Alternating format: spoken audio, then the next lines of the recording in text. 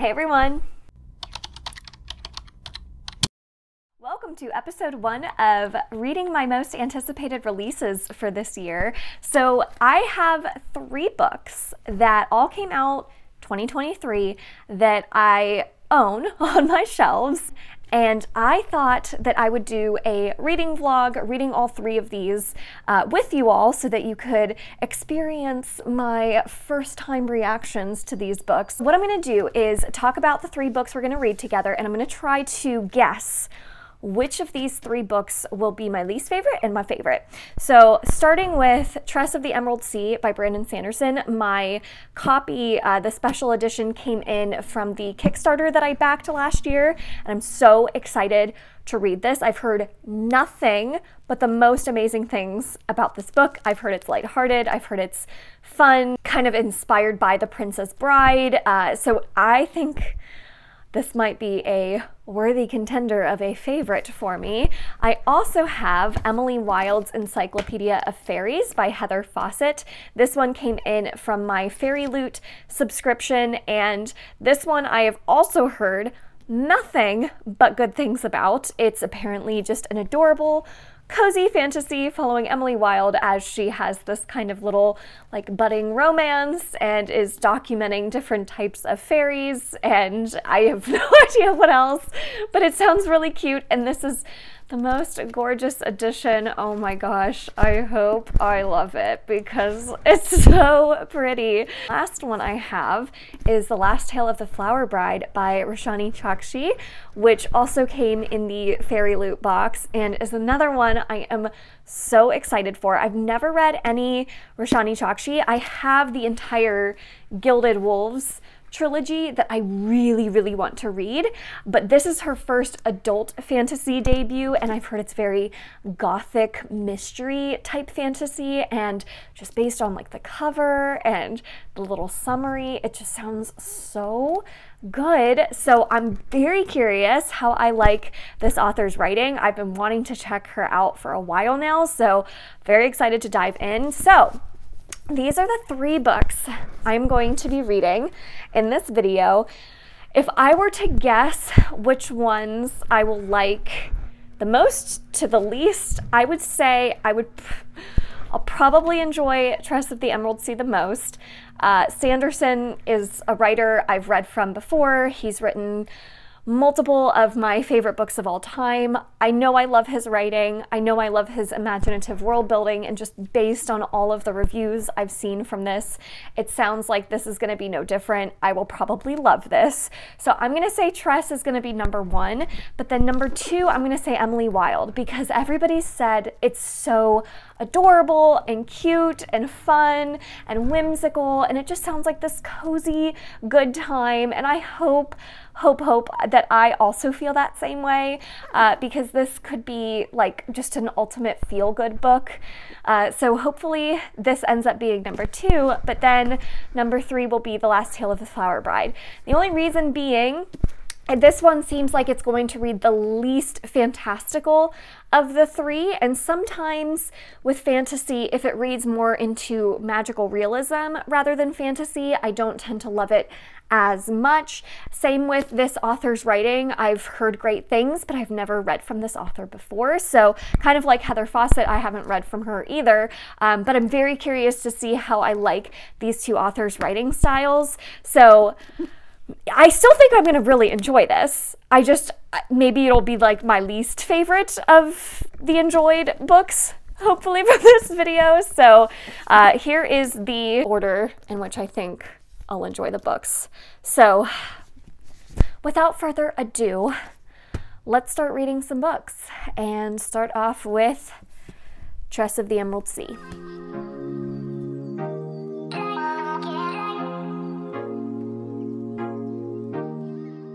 I started Tress of the Emerald Sea this morning, and I am already on page 100. And for me, that is very quick to read that many pages in one sitting. I, needless to say, am loving it. It feels like a Sanderson book still. It's got the really cool, unique world building that I've just come to love so much in Sanderson's stories. He always has the coolest ideas, and I just think to myself, how does this man come up with these things?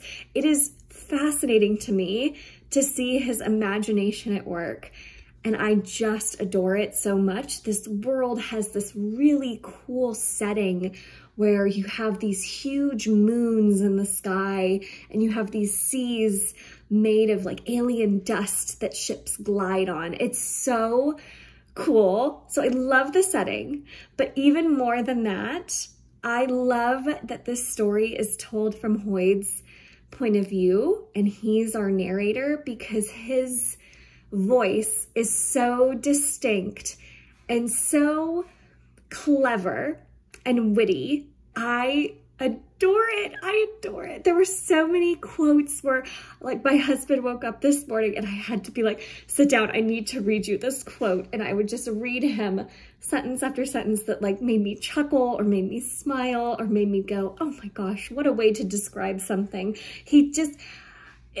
Sanderson writing in Hoyd's voice might be my favorite thing ever. I love it so much.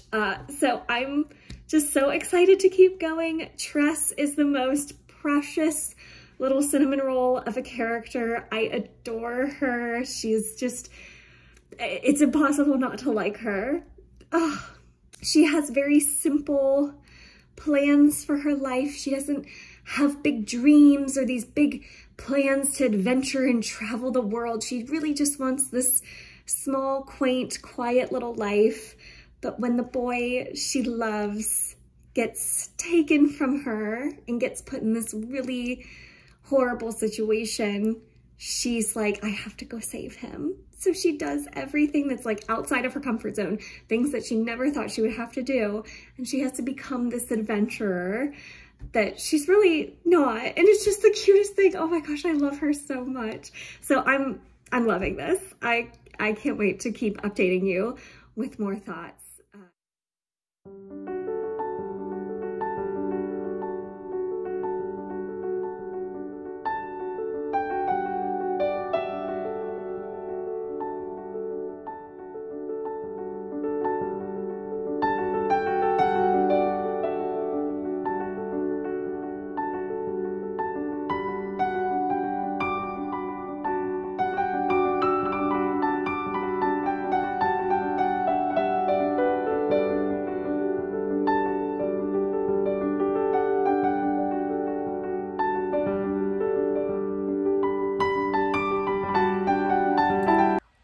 I finished Tress.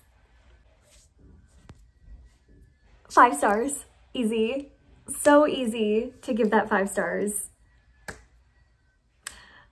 It was really, really adorable.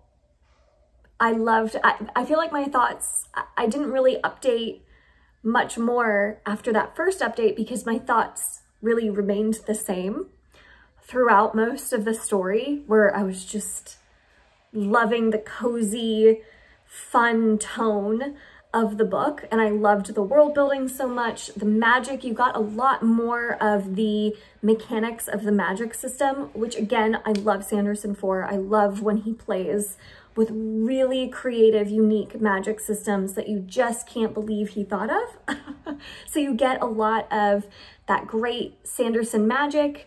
You get Hoyd, which is, I realized I didn't even explain who Hoyd was in my previous update. If you've never read a Sanderson book, Hoyd is a character that kind of connects all of the Cosmere novels together, this shared universe that Sanderson's creating.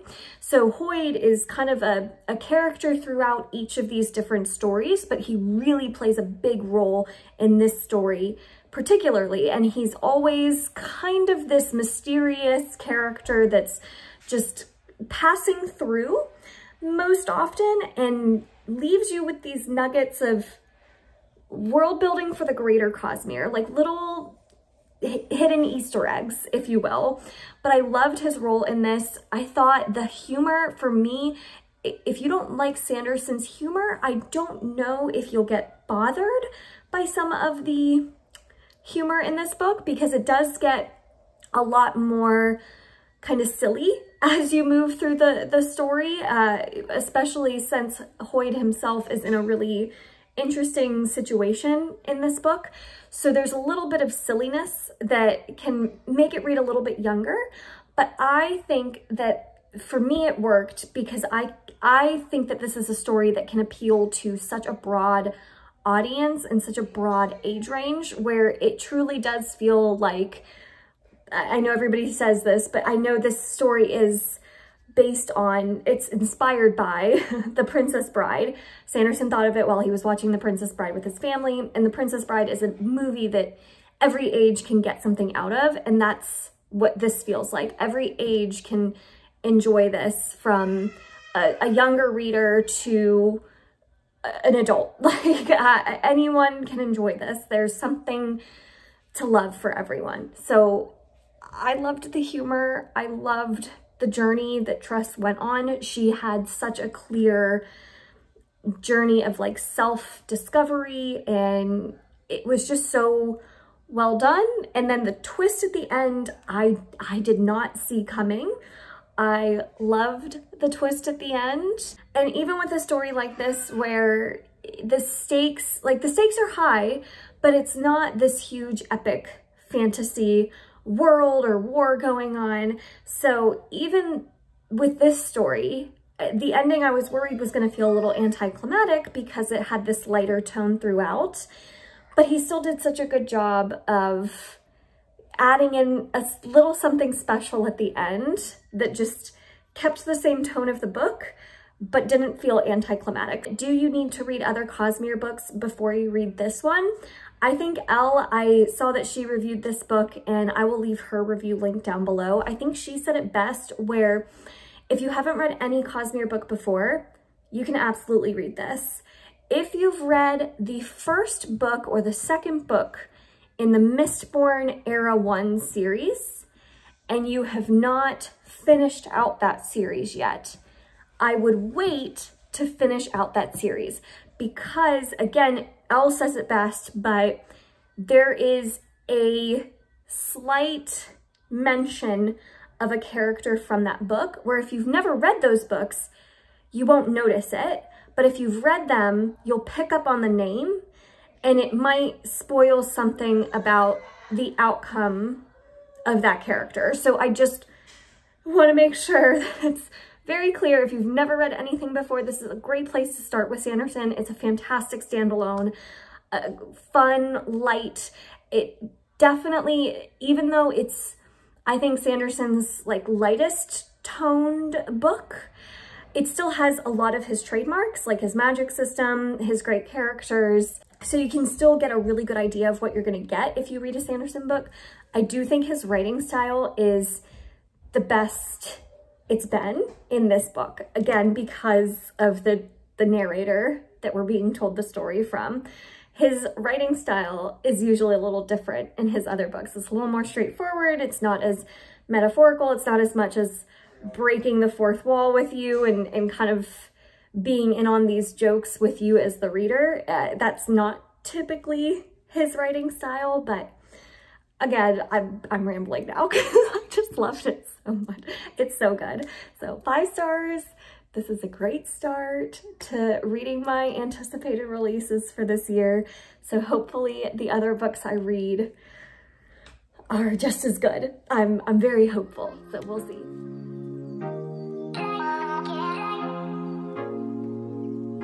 Okay, so I just started Emily Wilde's Encyclopedia of Faeries, and I'm only 20 pages in, so I'm not very far.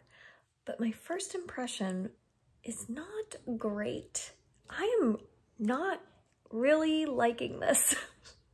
I'm very surprised. I really don't like the writing very much. I'm like pretty bored. Like my eyes keep glazing over and I keep having to like reread the pages to like make sure I understood what I just read. So I'm actually very surprised because I was expecting to like love this based off of all the reviews I've been seeing for it. But yeah, so far not great. I hope that changes. I'm gonna keep reading for sure. I'm gonna give it at least 100 pages, maybe.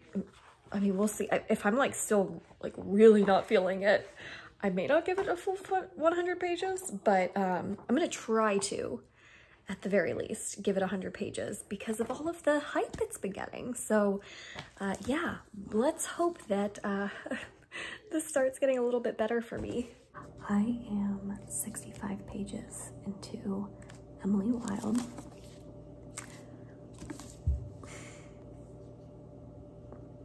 I'm so sad. I'm so bored. I haven't been able to focus on this book like once while reading it. My mind keeps wandering. It just won't capture my attention. I'm so surprised. Everyone loves this book. What is wrong with me? I'm just so sad. I don't like any of the characters. It feels like there's no plot. And it goes on and on about these really mundane things. Like it'll talk about what Emily Wilde is cooking or eating or the laundry she's doing. I'm like, what is this? Why am I reading this? I'm so confused. Everyone loves this. What am I missing? I feel like I'm missing something. I'm gonna keep going. I'm gonna give it 40 more pages. I'm gonna give it until page 100. And if I'm still feeling the way I feel, this is gonna be what I'm just gonna have to put down. I'm so bummed, and it's not long. So if I give it 100 pages, I'm giving it like almost a third of the book. So I feel like that's a fair shot. So disappointed. I DNF'd it. I'm so shocked. Shocked.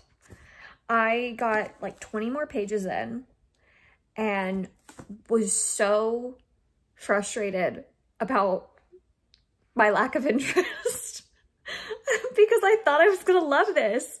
I predicted this could be like a cozy little feel-good favorite. I truly feel like I'm missing something because everyone loves this, and I looked up the Goodreads rating and it's so high, and I'm like, what am I missing? I really could not have cared less about any of the characters. I didn't like Emily Wilde as the main character. I thought that the writing was very meandering and just very textbook. There were footnotes that I was like, oh, after reading the first couple of footnotes, I was like, I'm not doing this. It was just, I'm just shocked. I just could not have cared less. I'm so shocked. And I'm so sad because this is the prettiest book. What am I missing? I feel like this is going to be like so many people's favorite. Like it's going to end up on like so many people's best of 2023. And I'm over here like, yeah, I DNF'd it. What is wrong with me? Yeah, that just goes to show you that not every book is going to be for every reader. And this one was not at all for me. So I can't not recommend this though. I mean, you have to still give it a try because I seem to be very much in the minority of people who were bored by this. I haven't heard anyone else say that. If you have read this and you felt the same, please let me know because it will make me feel not so alone. But yeah, I'm shocked. Please check it out for yourself though, before you totally write it off, because I may have just been missing something. So yeah, this is the biggest shock, I think, of this video, unless The Last Tale of the Flower Bride also surprises me, but I think this will be the biggest shock.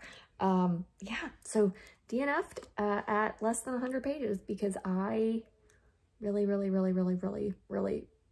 was uninterested. Yikes. All right, let's quickly move on to the next book. so that I don't fall into a reading slump from this one. All right, moving on to Last Tale of the Flower Bride.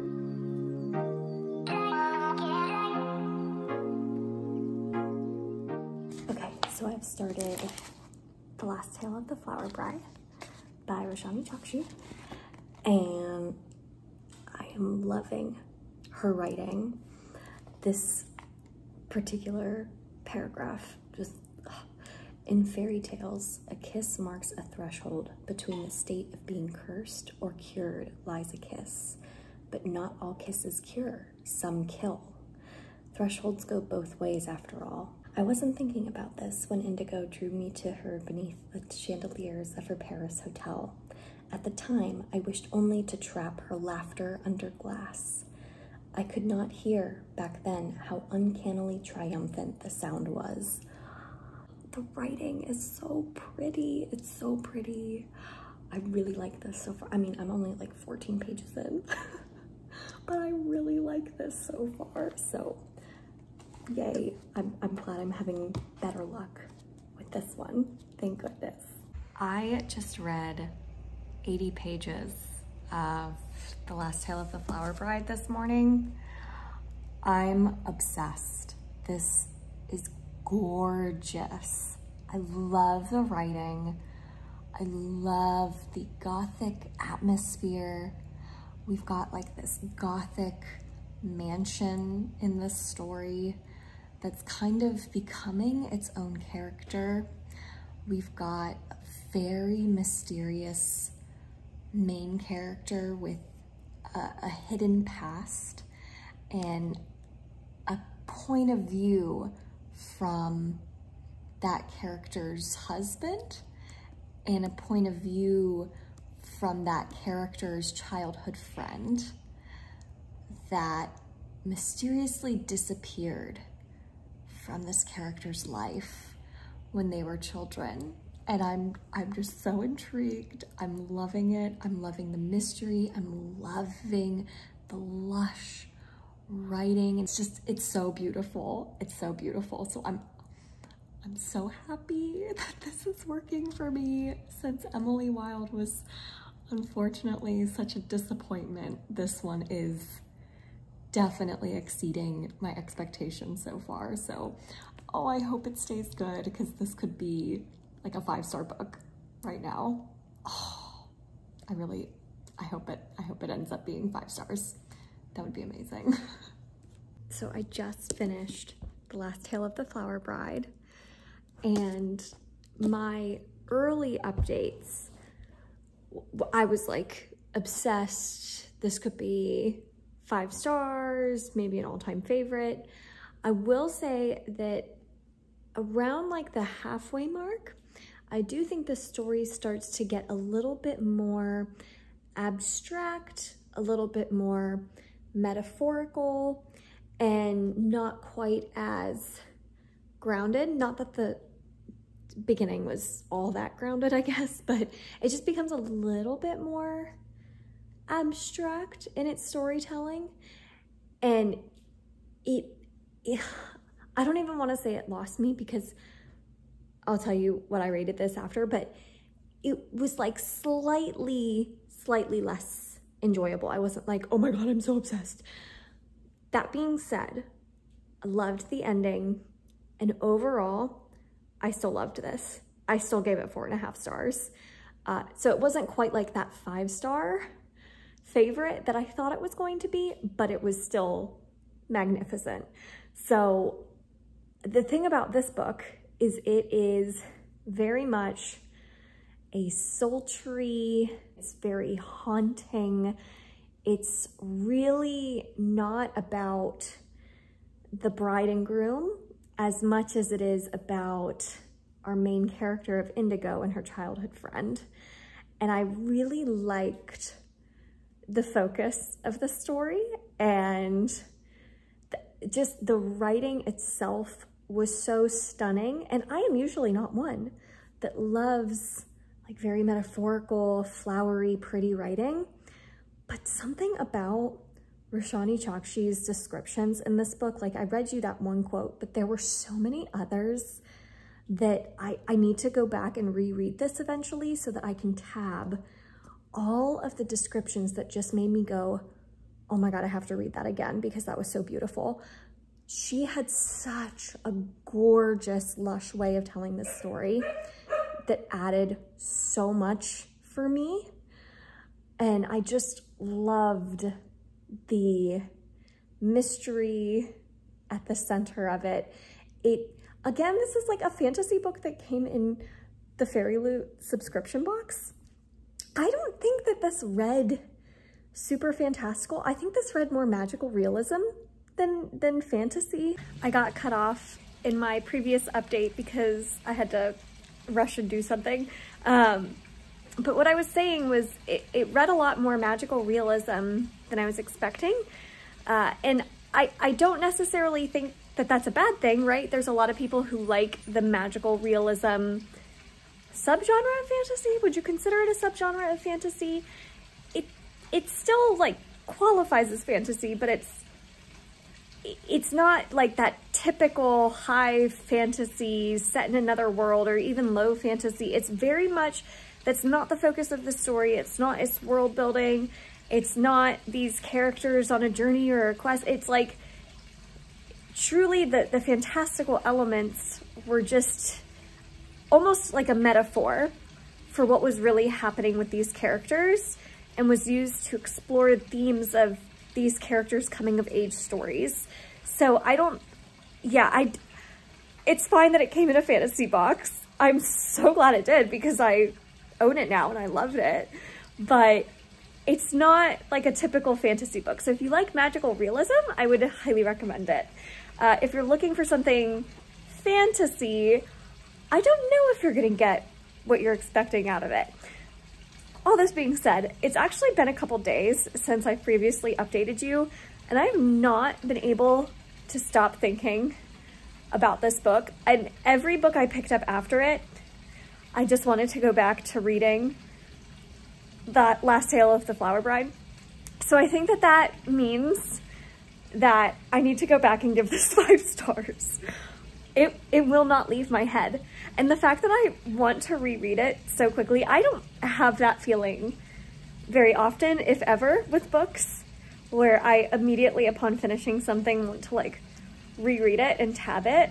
But I loved Roshani Chokshi's writing so much that I've learned something new about myself as a reader from this book that I didn't think I like really appreciated that kind of writing. But in certain situations, maybe I do.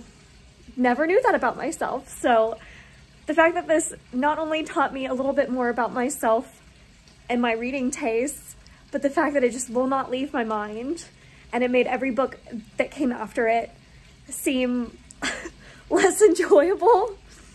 5 stars. So I loved this book.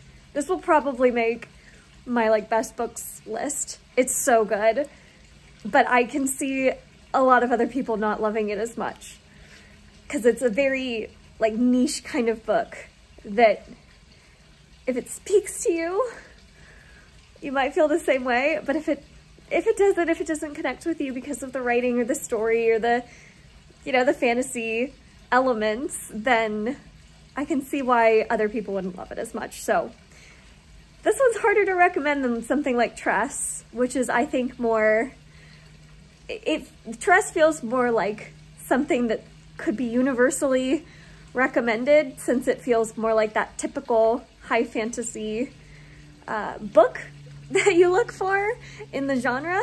And this one is something a little different, but I loved it all the same. So yay, I'm so glad that this ended up being the last book that I read, and then I get to like leave this video on a high note.